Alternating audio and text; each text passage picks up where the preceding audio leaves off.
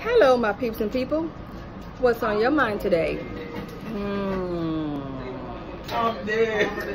Anyways, our discussion is today is my kids are making crawfish, and the question is, I'm not a big crawfish eater. I might eat a little etouffee, crawfish etouffee, but like breaking the heads off and popping out the eyes and like getting in their butt canals, not happening.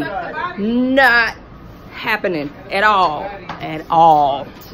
So my question is, they're cooking crawfish alive and it's jumping out the pot. It's jumping out the pan. It's jumping out.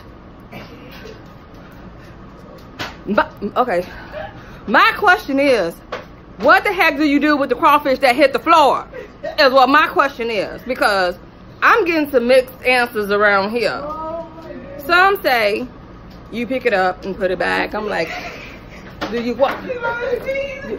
wash them out first and then you put it back in the pot?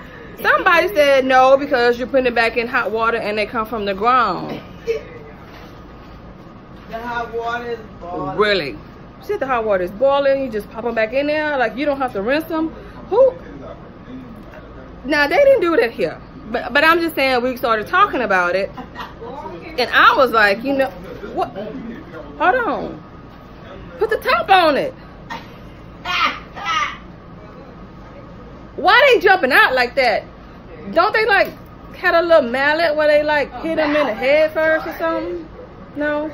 Anyway, I would like to know what you guys think about crawfish. Because frankly, I think it's kind of crazy to put it back in the pot.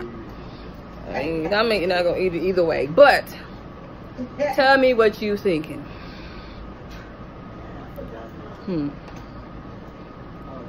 Oh, no. Okay. Anyway. Well, love you, mean it. But I'm doing me. Can't wait to hear your thoughts on this. I have to cut the camera off.